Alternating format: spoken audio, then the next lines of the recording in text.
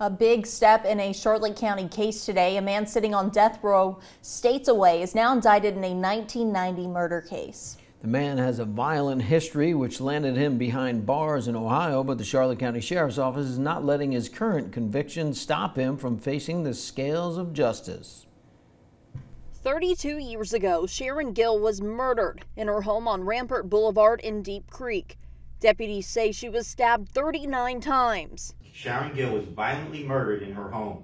Roland Davis Sr. was officially named a murder suspect in November of 2020.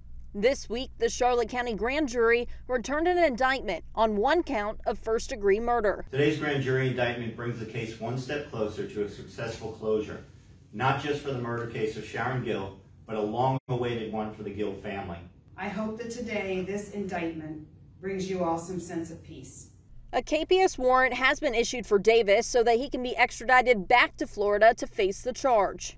Davis is currently incarcerated in Ohio on death row for the murder of an 86-year-old woman in that state in 2000. Charlotte County detectives say Davis was hired by Gill to do her landscaping before he stabbed her. He used another job title to get close to a different victim in Ohio. He was working as an ice cream truck delivery, and he had the ice cream truck that he had picked the prostitute up in had her blood in the truck and also all over his pants. It's not case closed for the Gill murder, but it's another step closer to justice.